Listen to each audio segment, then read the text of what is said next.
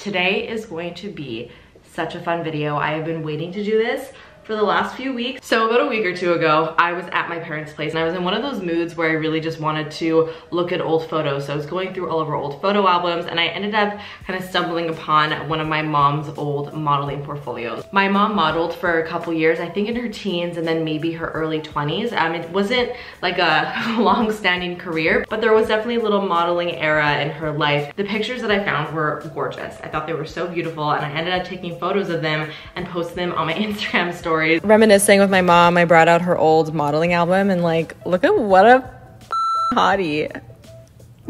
Like, excuse me, cowgirl. Yeah. Oh my God. It was before straighteners. Your hair looks so nice. It's so voluminous. Very 80s. All the messages were either, you look exactly like your mom, oh my God, you were your mom's twin, or oh my God, you need to do a video recreating these looks. So here we are. Now, throughout my whole entire life, I've always had my mom's friends and my family tell me how much I look like my mom from when she was like younger, in her teens or her early 20s. But it's strange because our actual facial features are not the same at all. Like our nose and lips especially. So my whole goal for today's video, and I'm so excited to do this, is to recreate my mom's old modeling photos and see how similar I can actually get to her look. Hi, Mom. Hi. How old were you in those modeling photos? 18. You were 18? Yeah. Oh my God, you look like such a mature woman. No, but like mature in like the best way. Like you don't look 18, that's crazy. Yeah, 18, 19. So what year was that then? Either 79 or 80. So of course the styling of these photos, the makeup, the hair, the clothes are very, you know, part of that era. This is probably the best photo where you could see her makeup the clearest, and it's hard to kind of distinguish what's going on here because it is a black and white photo, but you can see that there's definitely a lot of darkness going on the lips and on the eyes. As far as the clothes go, not anything too crazy. She's wearing kind of like a cowboy outfit in one of the photos, so I'm gonna have to get like a jean shirt and a little like neck scarf and a hat. In the next photo, she's dressed very like, I'm about to steal your man, but I'm also a lady. So we are going to be doing this transformation in 4 different steps. The first step is the thrift store. I'm gonna go to the thrift store. I'm gonna try and pick up the clothes that match these as best as possible. Once I hopefully find the right clothes, I'm gonna come back home. I'm obviously gonna do my makeup as well as my hair. So that's step number 2 and 3. And then step number 4 is gonna be the very, very, very fun part, and that is the photo shoot. So like I said, first step is going to the thrift store. So I'm going to be going to the thrift store called Eva B or Ava B. Not sure how to say that one. So this is a thrift store that's on Saint Laurent in Montreal, and I've never been there before, and it seems to have quite an eclectic selection of clothes. So I'm really excited to check it out, and hopefully we'll be able to find the right pieces there. All right, fingers crossed, let's go to the thrift store. I'm already overwhelmed.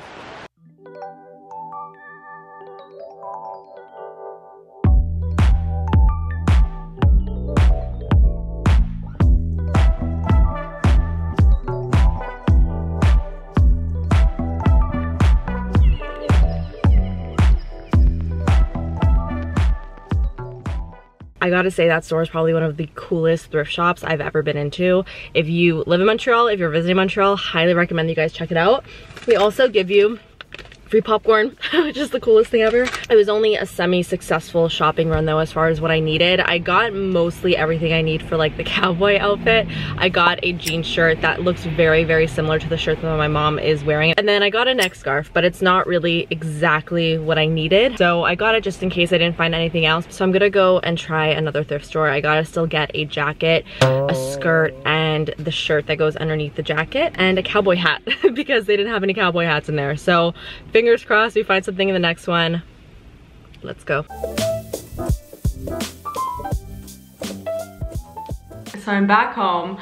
Thrift shopping slash finding clothes was just not as successful as I was hoping it would be. I did find almost everything I needed for one of the outfits, but I found literally nothing I needed for the second outfit except for a watch. I even went to my mom's closet, did not find anything of use in hers either, which was kind of ironic. Currently in my mom's closet, staring at her clothes, and in all these things, I find nothing. My luck today is like, bleh.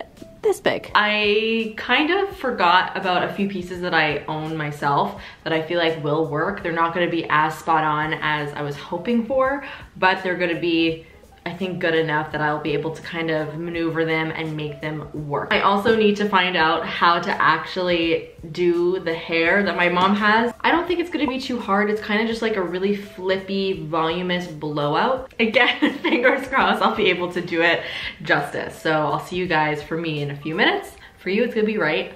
So I dampened my hair because I want to get as much volume as possible, so I kind of need to remold it and re-blow dry it. I'm going to spray some of this Briogeo Blossom and Bloom Ginseng and Biotin Volumizing Spray at my roots. I'm not kidding when I say I am just so bad at hair. I know how to do 2 hairstyles, and that's straight and wavy, and that's it. So my mom's hair in these photos is very like Farrah Fawcett. There's a lot of flippiness, there's a lot of volume, the bangs are like a big thing. She clearly has like short bangs, and she kind of like flips them up and out like that. I don't have bangs. I also don't have the same length hair that she has in these photos. My hair's a lot shorter. So I've got my Dyson blow dryer, a small round brush. I'm just gonna get to work.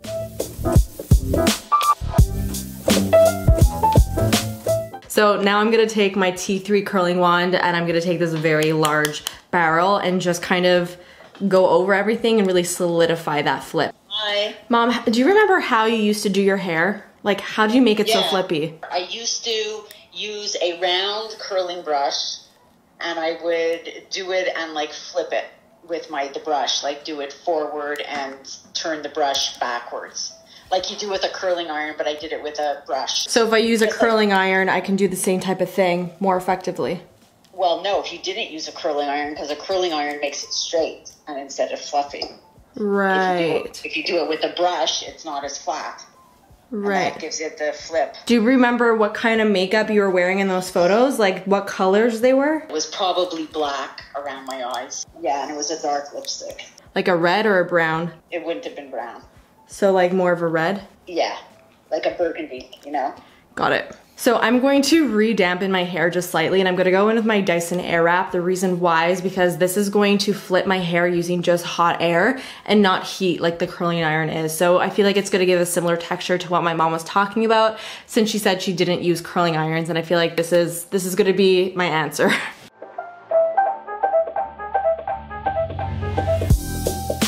Yes.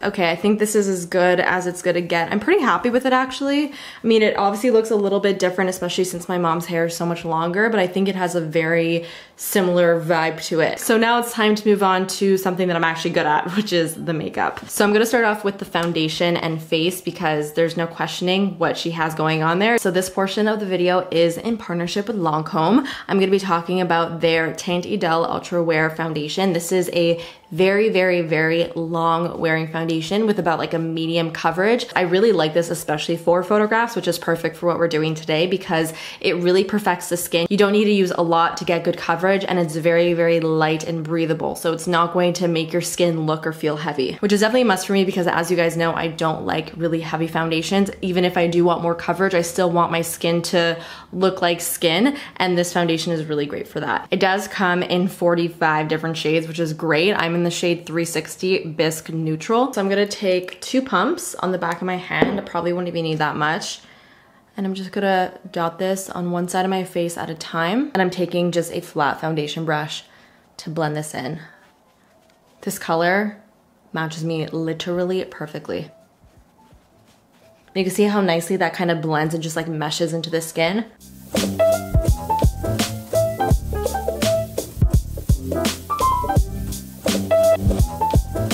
The finish does lean more on the matte side, but I would say it's more of like a natural matte, so it doesn't look totally like flat and lifeless on the face. You can see on my skin right now that there is like a nice little glow. It doesn't look chalky at all, which can sometimes happen with matte foundations, especially if you do have dry skin. So that's something that I do appreciate. And I think because of that finish, that's why this does last for such a long time. Like I said, it is a really, really long wearing foundation. So it's not a foundation that's really gonna slip and slide. It sets down, it stays down, and it's not going to move. Lancome is also offering you guys 20% off the foundation with this promo code right over here. So if you are interested in checking out, now is a great time because you are able to get it at a bit of a discount. So now that we have the base down, I'm gonna move on to the eyes, and then I'll move back to the face a little bit later, just in case we get any fallout, since we are gonna be using pretty dark colors. So for my eyeshadow palette today, I'm gonna be taking my Urban Decay Born to Run, and I'm gonna be using mostly the neutral shades in here. So my mom's eyeshadow is definitely not the most blended in the world. It looks a little bit blocky, which I'm not surprised because I feel like that was just sort of the thing in the 70s and 80s. So we are going to recreate it, but I'm gonna make it, you know, a blended version. I'm gonna upgrade it a little bit. So I'm first gonna go into Weekender, which is a nice transition shade. So I'm just gonna pop that right above my crease. And it definitely looks like she has a little bit of shadow towards the inner corner of her eye. And I'm also really going to flick this out straight across because we're gonna be really wigging out this eyeshadow. It also looks like she probably has a dark shade on her actual lid as well. So I'm just connecting that dark brown also on like the outer corner of my eye. So it's one continuous shape. And again, bringing it towards the inner corner in my crease. Okay, so now I'm gonna go into the deep dark browns. I'm gonna take Punk, which is this really, really dark warm brown, and I'm going to, again, do the same thing, just more concentrated into the crease. And I'm also going to bring that on my lid as well.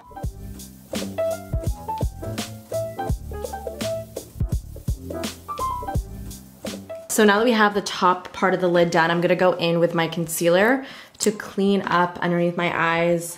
I actually didn't really get any fallout.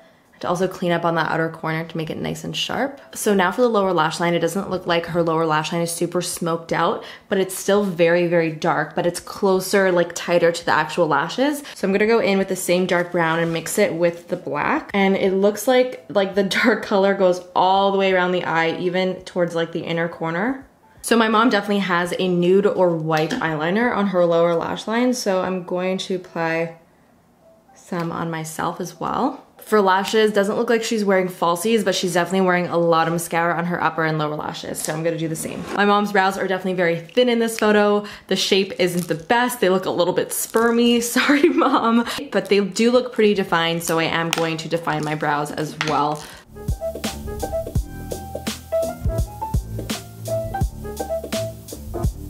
So for my cheeks, I'm gonna use a powder that's gonna work for both my contour and my bronzer. So I'm gonna just take my Rimmel Stay Matte Powder in the shade 120. It's a really, really good color. And I'm just going to simply bronze my face as I normally would.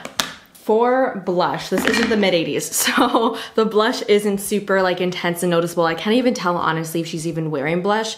Obviously these pictures are in black and white, so it's not super obvious. So I think because we are doing such a dark, deep lip, I'm not gonna do a super intense blush. You know, I think I'm just gonna take this blush right over here from my Hourglass Unlocked palette. It's like a peachy color, and just pop that on. It's pretty neutral, but it's still gonna add a little bit of something to the cheeks.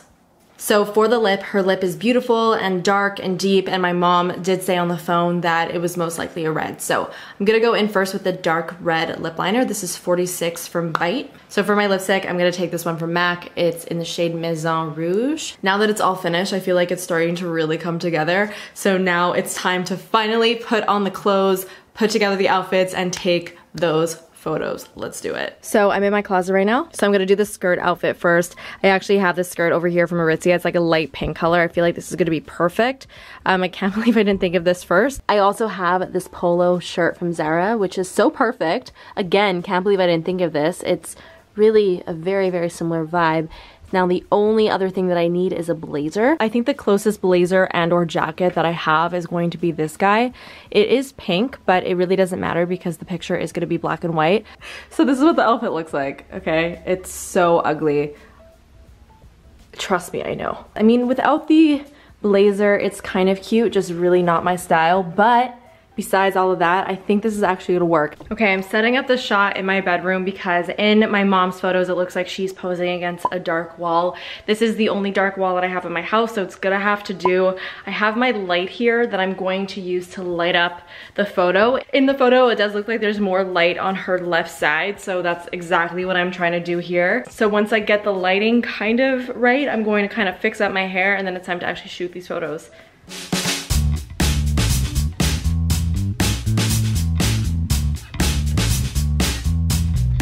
Okay, I think I did it. I think I actually got the shot, you guys. So I think next I'm going to do the portrait shot, which looks like this. So it's literally just neck up. And then it's time for the cowboy look. Okay, is it 1978 or what? Because this is literally the exact same outfit that my mom was wearing. So this is the jean shirt that I got at the thrift shop. Now it is a little bit big, so I actually had to pin it in the back so that it was tight, but you're not gonna see that in the photo, so it doesn't matter. This neck scarf is not the one that I purchased. It's actually much better. I feel like it resembles a little bit more what my mom was wearing, so I'm pretty happy about that. And then this is just a random hat that I already had. This is classic Canadian tuxedo territory. I'm loving it. This shirt, you guys, also has literally the exact same W as my mom. Come on.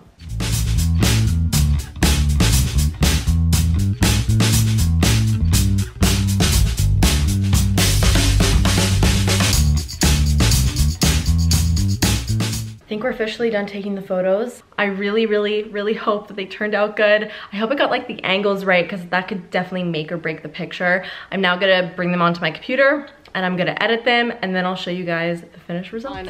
Hi guys, so a couple days have passed since the last time I filmed anything for this video. I just finished editing the photos and I don't know how I feel about them. I don't know if it's because I've been staring at the photos so much trying to edit them to get them to look as much as the photos as possible. So what I'm doing right now is I'm going to the printing store and I'm gonna get these photos printed and I'm gonna present them to my mom, and we're gonna do like a side-by-side with her actual photos and we'll see what she thinks. So hopefully she likes them. She gets a good little kick out of it. And then this challenge is finally done. So here's my mom. This is actually the first time she's in this video. Should I show you my favorite one first? No. I'll show you my middle. Oh wait, no, I want to show you my favorite one first. So my favorite one is this one over here. This is you, in case you couldn't tell. Oh my. Okay. We look like twins. That's amazing. You don't think we look alike? Look at the watch.